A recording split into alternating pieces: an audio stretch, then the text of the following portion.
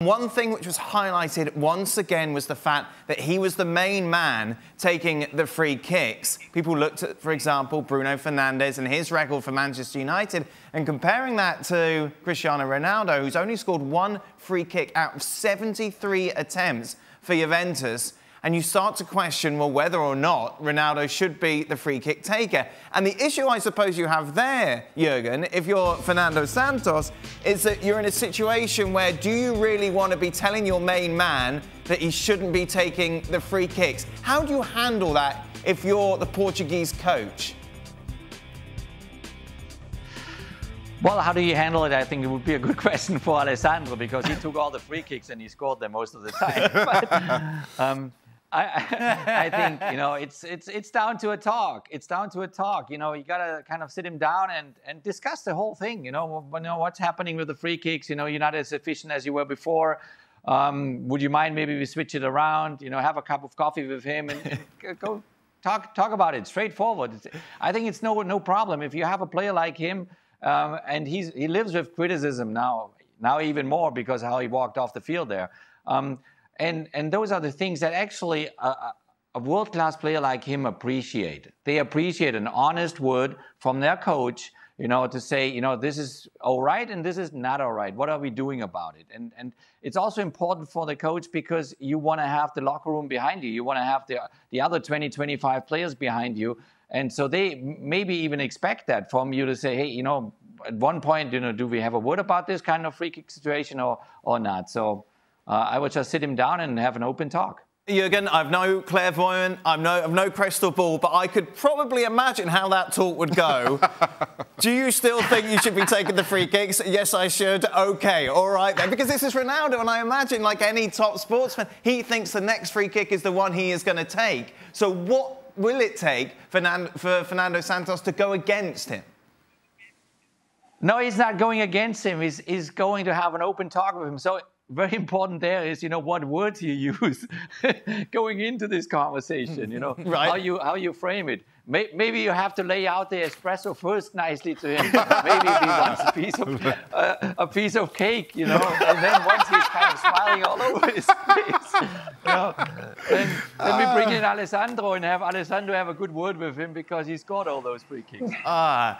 So Alessandro, of course, you're one of the best free kick specialists that Italy has ever seen. Ronaldo clearly off the boil here. But I imagine if you were in this sort of funk and struggling, you still want to be the man taking the free kicks because you still have belief in yourself.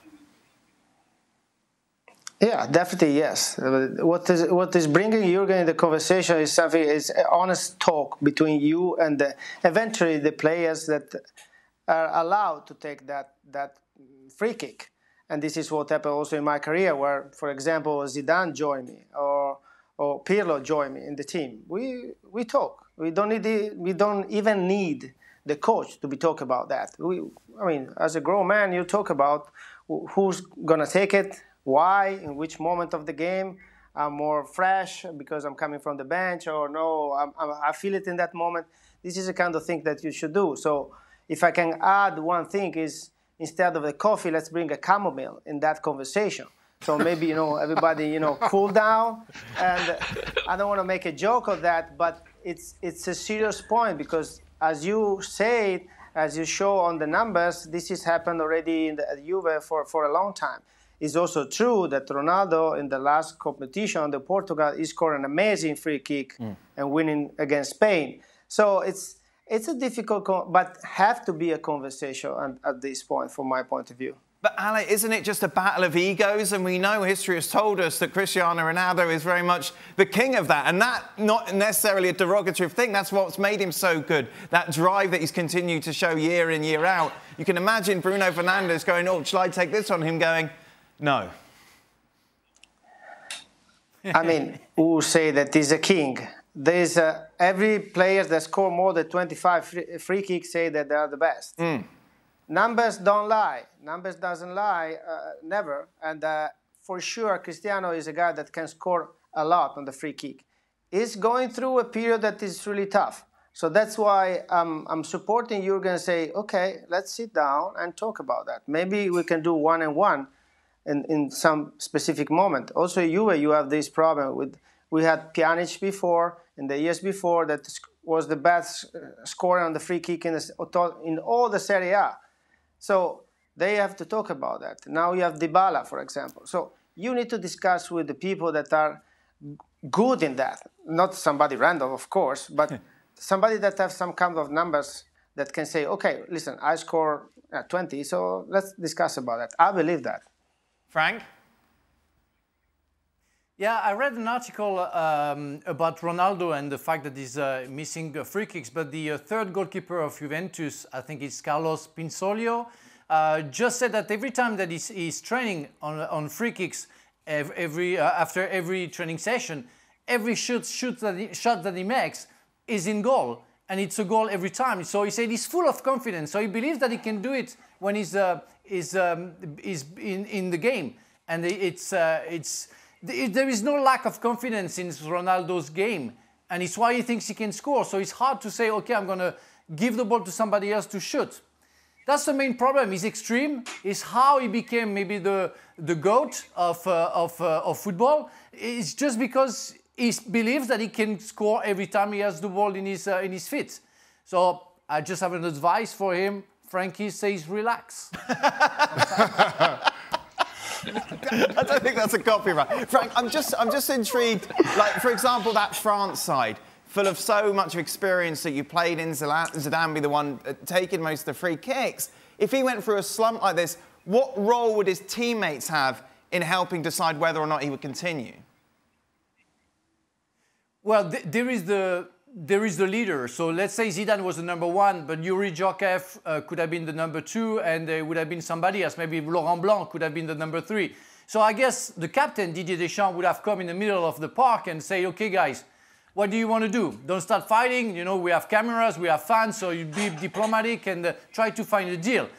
It's what happened to me when I was at Chelsea, and just after Gianfranco Zola signed for Chelsea.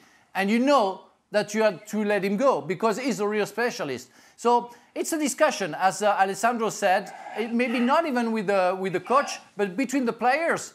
And sometimes, you know, the captain maybe has to say, you know what, Zizou, last time you missed, the one before you missed, so maybe leave a room for Yuri. And that may be a possibility. Is it possible with Ronaldo? I don't know. I'm not sure. And Jurgen, this fascinates me, the whole thing of letting the players... Can I say something, Dan? Yeah, of course, Ali. It's not possible because Ronaldo is the captain of the team. So he's not bringing me himself talking about that. You know? Yeah, that's another point. Sorry, the thing for me here, Dan, is I don't think we'll ever see Ronaldo not take the free kicks for Portugal. Right. Because on the one hand, despite what the numbers say, for Ronaldo to concede those free kicks, he has to basically admit that he's second best at something. And Cristiano Ronaldo will never, while he's still putting on a pair of football boots, accept that he's second best at anything. So just from a pure personality point, he's not going to concede that to Fernando Santos or anybody else. On the other side, as one of the Portuguese players or one of the Juventus players, even as you look at his numbers, as poor as they are, the trade-off for you is, do you let him take the free kick and have Ronaldo at his best self for the other 89 minutes and 45 seconds? Or do you say to him, I'm taking this free kick, and have him sulk from then till the end of the game? And the trade-off is, let him have the free kick. We want him at his best for the remainder of the game. So ultimately, nothing's going to change. But, Jurgen, aren't we talking about Ronaldo as if he's a spoilt child? This is someone who wants to win trophies, and him not taking free kicks shouldn't then lead to him sulking in the corner. Well, I think, you know, Ronaldo is Ronaldo, and we're talking about one of the best in the world since the last, in the last 15 years. But nobody is perfect, you know, and now in this case, you know, he's not perfect with the execution of his free kicks. But I think Xhaka is totally right, you know. I want to get the best Ronaldo possible on the field. And if I'm the national team coach or if I'm the coach of Juventus Turin. So I will do everything to maximize him up to the 100%, you know, and if it's only 95%, I make sure these 95% are fine. So if it's good for his confidence, for his overall mood, for his energy, that he's just taking those free kicks still, even if maybe Bruno Fernandes in the national team maybe here and there is better, I still let him do that. So I mean, as a coach, as a manager, one of your main challenges is how do I get the maximum out of my players, every single individual players, and you have 11 on the field and you have 10 on the bench, and you got to stimulate them, you got to inspire them, and you got to make them happy and being really confident going into the game. So I would do, obviously, based on what he did over the last 15 years and who he is and how hard he still works. I mean, as Frank said, rightfully so, he's out there every day. He's training those free kicks still every day, and he scores most of them then in a training session. So right now it's just an issue of focus, maybe concentration, but whatever is the issue. No, only he knows probably. But I would just support him as much as I can. And take the fact that maybe, instead of the 100%, I get 97, but I rather get the 97% instead of kind of getting him down to 80 or 70%. Ali, does that make sense to you? Yes, makes sense. The balance, only the coach can find the balance, first of all. And what Jurgen say about Cristiano, that is absolutely one of the best ever in these sports, and in scorings and even free kick. You need to have the same from all the other players. So the balance is between himself and the other players. This is the fact. When you are a coach, I believe, I'm not a coach anymore, not yet, sorry, but I believe that is the situation where you need to find the balance to bring from everybody, because in some part of the game, in most of the part of the game, you need the help of all the other teammates, also the people that come from the bench. So have everybody excited about that and going to the same path is very, very important. And sometimes the fact that you are taking a step back doesn't mean that you are the second choice in the free kick or in the penalties. It's also a big responsibility to take that kind of free kick and penalties. And we love him about that, because he's taking all the time responsibility. He's not scared about that. But sometimes it's good also to involve some other players and to show to the team, hey guys, I'm here for you guys, not only to take my responsibility. But does he have, Ali, the capacity to do that? I suppose that's the million-dollar question.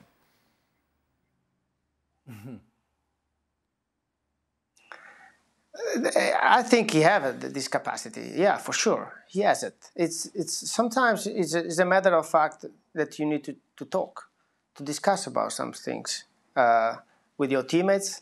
Frank say a good option, It was Zidane, Jurgen, Blanc, Deschamps, amazing players, and we can add on and on in that team that was incredible personality and leaders in their role. So you need to show up and discuss about some things. And maybe they did, and they found out, you know what, Cristiano, go ahead. It's your pick. It's your choice. And this is what happened, maybe. We don't know. But we are talking about numbers. And the last number in the last 3 years, I'm talking about Juventus especially, not Portugal, are quite impressive in a negative way. Last point, Frank. Does he have the capacity to do that? Yeah. Yes, he has. And one thing, if he give the ball, the next free kick that Portugal is going to, next game they're going to play, if he give the ball to Bruno Fernandes next game, we'll know one thing, is that Ronaldo is watching ESPN FC. Yeah. Because he will have heard us. Thanks so much for watching ESPN on YouTube. And for more sports highlights and analysis, be sure to download the ESPN app. And for premium content and live streaming, subscribe to ESPN+.